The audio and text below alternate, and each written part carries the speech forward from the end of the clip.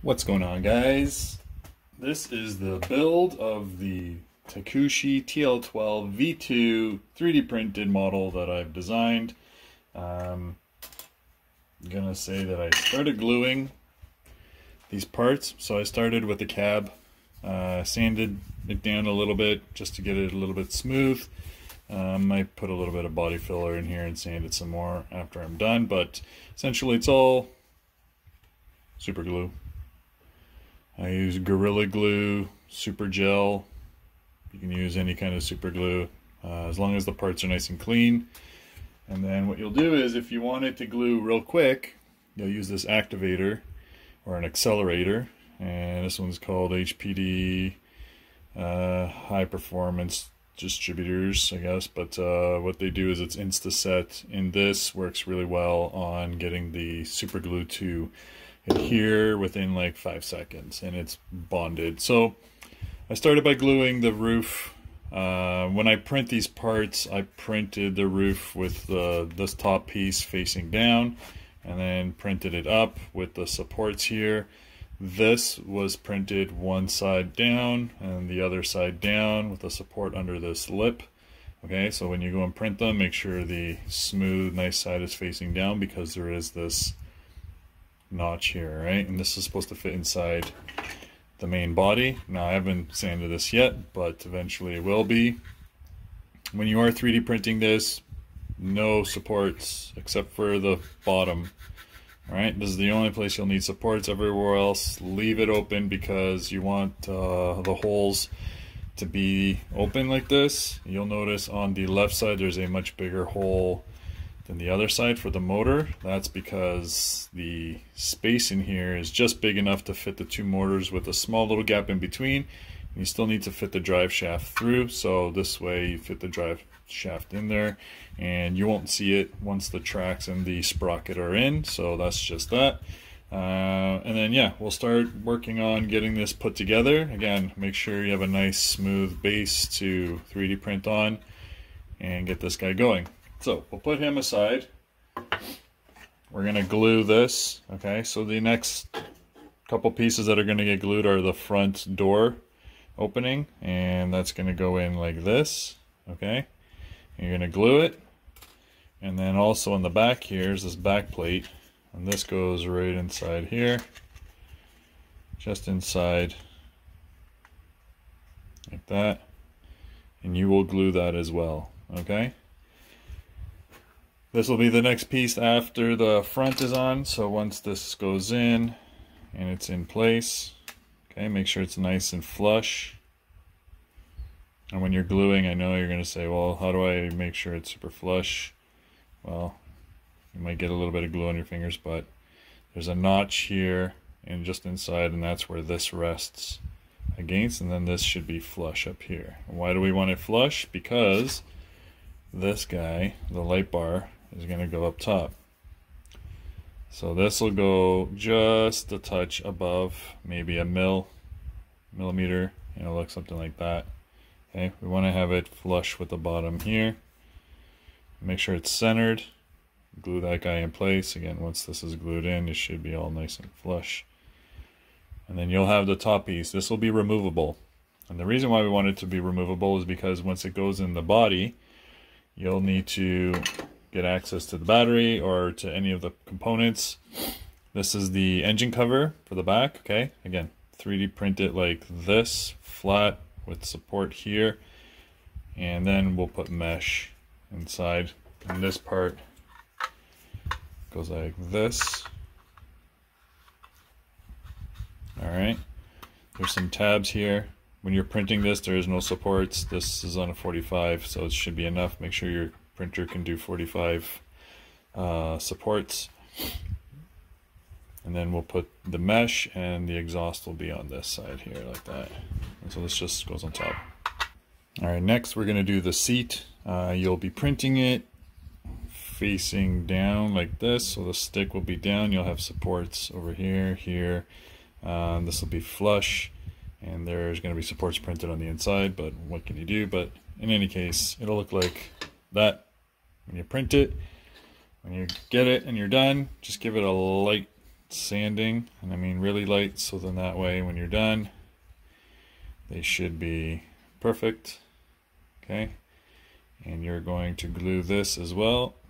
This is going to be the seat for the driver, and this will slide right in here, and you'll have some ESCs sitting in front here of the motors. Okay, when you're done gluing, should look something like this. We'll see how that'll tie in. The seat will be much higher. Okay, so it'll actually be sitting, the seat will be flush with this front here. And now we'll just add the light bar and we'll move on to the next section. For the roller or carrier assembly, there's a few parts that need to be printed. You're going to be printing this carrier first. This is what's going to hold the tracks, right? The front idler goes here, the middle idlers, and then the rear idler, or rollers, whatever you want to call them. So you'll print this like this, right? Table here, supports everywhere.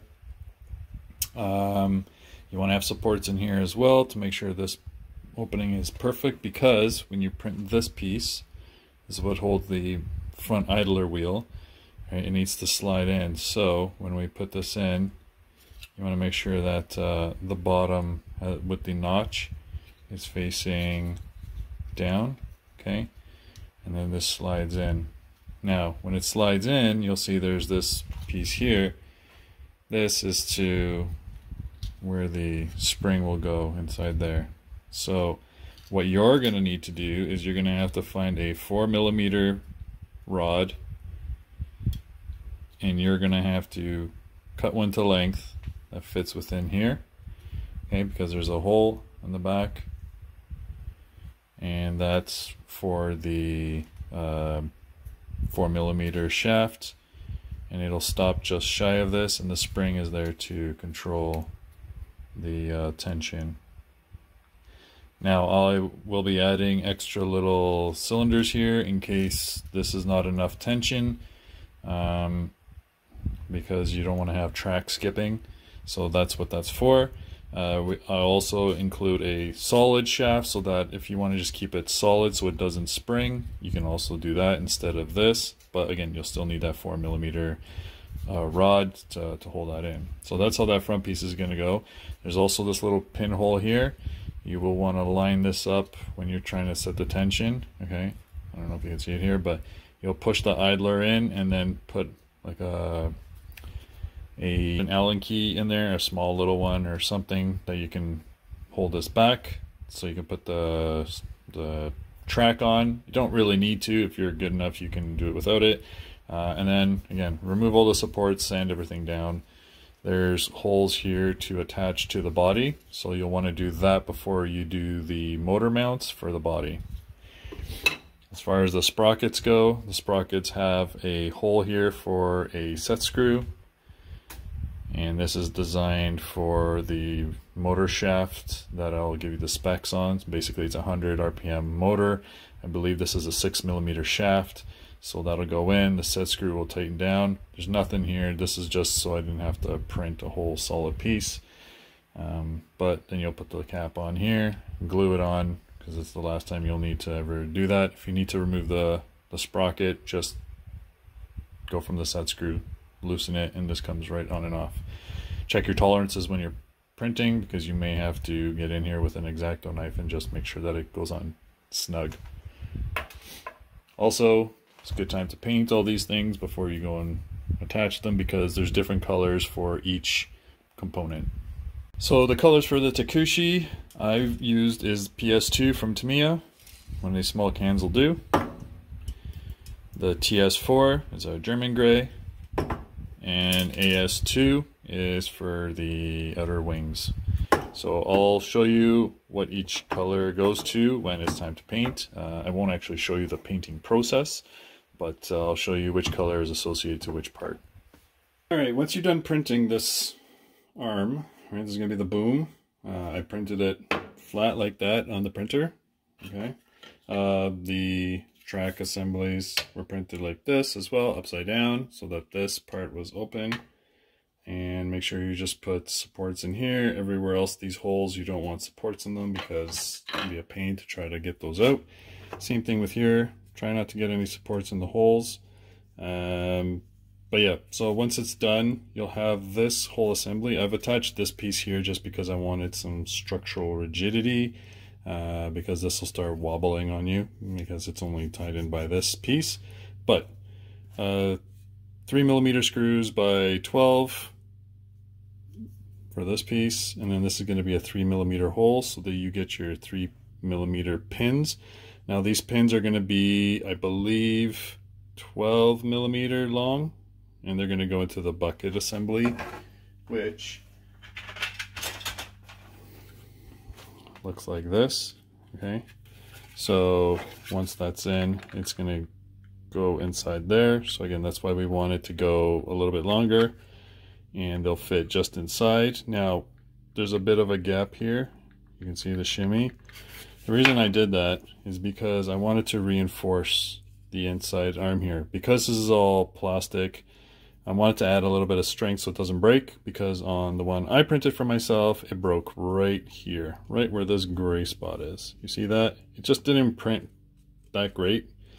And same thing on this side. So it looks fine on the outside, but I feel by adding a little bit of a brass, so what I'll do is I'll epoxy these in, and they'll go in just like this, and they're gonna get that gap. This is about 0.4mm. So with both of them in there, that should snug it up. Okay, and then you'll have a nice smooth, you won't need to put washers in here. Again, if you don't want to do this part here, make sure you do 100% infill. That'll help. Again, it's really dependent on how you're printing it. You could print it a little more vertical like this. You'll have more supports, but the way the printer will print is more in a different direction, which is going to give it the strength vertically here versus horizontally, which I did. So if I printed this more like that, possibly, sorry, like this, it'll even more like that. It'll do lines like this, which will give it more strength vertically through this piece. Other than that, yeah, there's this little bracket here for the servo wire that's going to run from inside here, and I'll show you how to do the servo in a minute. But if you can, get some brass and get some tin snips, cut it, sand it, and then epoxy that in there. The bucket itself, again, print it flat like that. This piece, this back support piece, will be printed flat like that. Make sure that you can put supports in here. Again, this is going to be for the 20kg servo with the servo horn that's shaped like this. It fits perfectly in there, nice and snug. You don't even need the screws. If anything, probably I'd cut this halfway so that at least some of the servo horn is in here and it's held, because this kind of looks odd with all this here. But to make it look more realistic, you would just chop it off under the holes here. And also same thing with the servo horn, and then that way it'll turn, because once it's inside here, it's stuck. It's in position, it won't go anywhere. There's nowhere for it to go.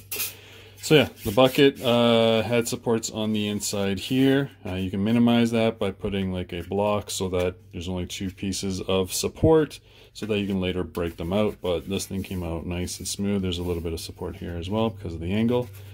So that's the bucket and the attachment for it. So it looks like that.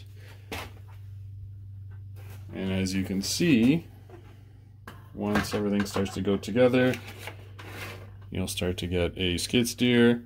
The wings are what we're going to look at next.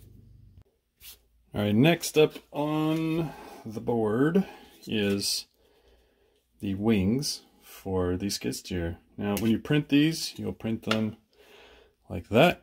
You'll have supports under here, supports under there. You'll also have a support from here and one from underneath here, this piece, and in between here. When you are removing the supports, be very careful. Make sure your support density is really low, like, 15-20%. It's for supports. For infill, you want to have 100% infill, or 90, 80, whatever. There's not much chance that it'll have any infill at all. What I would suggest is, for anything that you're making here, make sure the line width is 3 or 4 lines thick for the outside walls. And what that does is it removes a lot of the infill and creates more strength. So like this is a solid piece. If there was infill, it'd be a little bit squishier depending on how the density is. But yeah, this piece will now go here, and the other one will go on the other side. Now the differences between the two is one comes with hinges. One side will have hinges, okay, and when you're printing it, there'll be supports under here. You want to drill those holes clean so that they support the 2mm rods. And then this one will have a hole here for a magnet. You're going to glue in a magnet, okay? On the back here, just get a piece of scrap and put it behind here so that the magnet has something to lean up against. So scrap plastic from when you're printing, from your supports. Just cut a piece, put it in there. Make sure you clean out all the supports really well. And then we'll start assembling this. This takes 2mm and 2mm set screws, and they'll be, I believe, 10 or 8mm long. Go through and then put a lock nut on the other side. Now keep in mind, before you assemble everything, you're going to want to put the motors in first, last.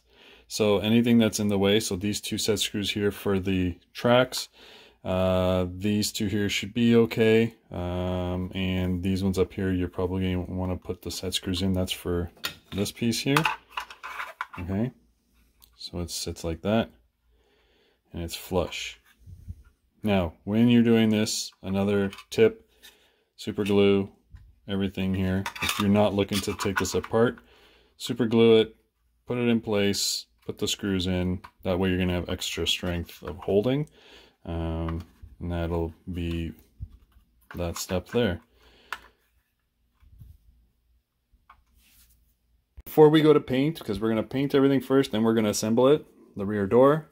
All right, this one's nice and smooth because I printed it with supports to raise it up so that it was proper. Because this thing is on an angle, what I should have done was put it flat and then sanded this smooth. Just so that it'd be easier, because now I got to go and re-drill this hole for the other magnet for the door when it closes. Another thing some people may be wondering, for the door, this is where the hinges go. Okay, so you drop that pin in there, 2mm pin on one side and then the other. I suggest putting, again, something to stop it from falling out the bottom. The other big thing with this is decals. Eventually you're going to want to put decals. I can leave the link for the files to print. You just need your own printer. And for the logos, like the Takushi, that was all done on a Cricut, because if I print on white paper, it's going to print the whole thing and it's going to look weird. So if you have a Cricut, you can put Takushi there. And then the lights are just red print paper. So that was easy. But for any of the other decals, I did use a Cricut, and that's how I got them on there. So let's go over paint schemes. I've broken it down into the 3 different groups. The light color, the AS2, is going to be the wings, as you can see in the one that I've got already. The wings are painted the light color. That's the only thing that has that color. Okay. Now again, what I mentioned, the decals, this is done on my Cricut, so I printed it out. That's why they look like that. But for your rear, like let me get this to zoom properly here. For the signals here, or any of the markings, and any of the warning stickers, those are all done on a regular printer with a gloss photo paper, and then cut. All right, the bucket is black, but everything else here in the middle that's here is this dark gray, which is TS4. So it'll be the cab, the rear, the door, the body, the main parts here. Also the sprockets, any of the running gear, that'll be all dark gray. Also, this part here for the bucket, the attachment piece, that is also painted the dark gray. And the exhaust is going to be black as well. I forgot to mention that. The other thing is the red parts. So PS2 will be anything that's related to the boom. So the cross member here, the boom itself. These 2 arms, that are in the back here, okay? Those ones as well. The other thing I forgot to mention is these little arms, they go in here inside the wings. They're this dark gray too. And that's it. Everything else is going to be hidden or doesn't require any paint. It's like, for example, you can do the interior here black, and then there's a battery tray that's also in there that you can just leave unpainted. With the one I've got here, I've got mesh. Now this mesh I got from the dollar store. Basically it's from those strainers. Just cut it out, put it in. The other thing here is the battery tray goes inside. That's about it. I'll talk to you about all the different screws and pins. I'll list all the components that you need to have to put this together. So there's going to be a bunch of M3, M2 screws, and then there's going to be an M4 for the pins. Right? So these are an M4 pin for the cylinders. This is an M3. Up here it's an M3. These are M2s. This one I believe is an M3. This is also part of the motor. But yeah, anything that's attached will do that. These bars here, again, once you print them, you can see where they're located. Just super glue them in place. Same thing with the grab handles there. All super glued. And that's about it. This part here is painted yellow. It's the locking mechanism when it's up, but because this is electric, it'll never fall down. These pins here, 3mm. Make sure these are nice and tight. Also, another thing with mine, this one's been cracking, but I think it's because I did something while testing and it broke. The rear plexiglass here, you can buy some plexiglass on Amazon. Most of the parts I bought were from Amazon if you're looking to get them. Same thing with the step here. Servo, I have a 25 kilogram, but I think it's overkill. You can do a 20 and it'll work just as well. And that's it. So we can start assembling, or painting, then assembly. So what we're going to do right now is we're going to do the mesh. This is from the dollar store. It's one of those, whatever, mesh thingy. They have a handle here. I guess it's to cover your pot when you're cooking. I don't use it for cooking. I use it for making grills because it's fine enough mesh. So what we're going to do is we're going to measure out rough estimate of what we need, and then we'll trim it once we're there. So I'm just going to put some lines here just to define the overall size so I know how much I need. And that's what we're going to cut out, and then we'll adjust it. Now I'm using just a regular pair of scissors because it cuts just as good as if you were to use anything else. Yes, I am left-handed. That's why I'm cutting with right-handed scissors, because us left-handed people, just there aren't too many of us in the world. There we go. So now that we have this, it's still big, but what we're going to do now is we're going to trace these openings so we know exactly how far to cut the mesh, because we don't want it everywhere. We just want it inside here and not too close to the edges, because that's going to rest on the wall, the outside walls. So let's start marking this off and trim it again. For this part, you want to put the mesh on the inside, and we're going to mark off how far we want it in. So I want to bring this in just enough to cover the holes. And then on the opposite side, I will mark right to the edge, go around this notch. Now you can create 2 notches on yours, one for this side.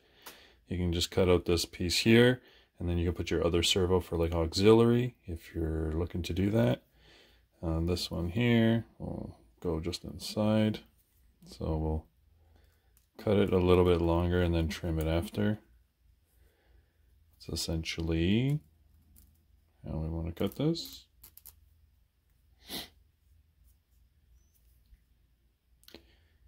And we'll just shorten it up a little bit. You can keep the whole piece inside, just want to make sure it's shy of the edges there.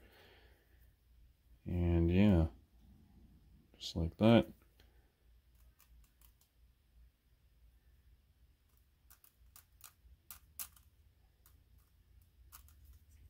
All right, so we got a general idea. We're going to trim this off a little bit more. Again, it's going to come right to the edge here. So we got to make sure that one's nice and straight. And just like that, it's all trimmed out. Now to secure this, we're going to put some dabs of super glue and let it dry and it'll cure. You can also put a clamp on top. I have some spray. This stuff, it's supposed to set it pretty much right away. This is bad stuff for your skin and to breathe in. It even says it can cause cancer. It's up to you. I use it very sparingly, but in this case, we're just going to put it here and it should set. This is actually not too bad. Just put a clamp on it and it should set. And that's what it's going to look like when it's done. We still have to glue on the top piece here and then spray everything. But before you glue it, make sure you paint it and then put this on, because then you can have the mesh stick through.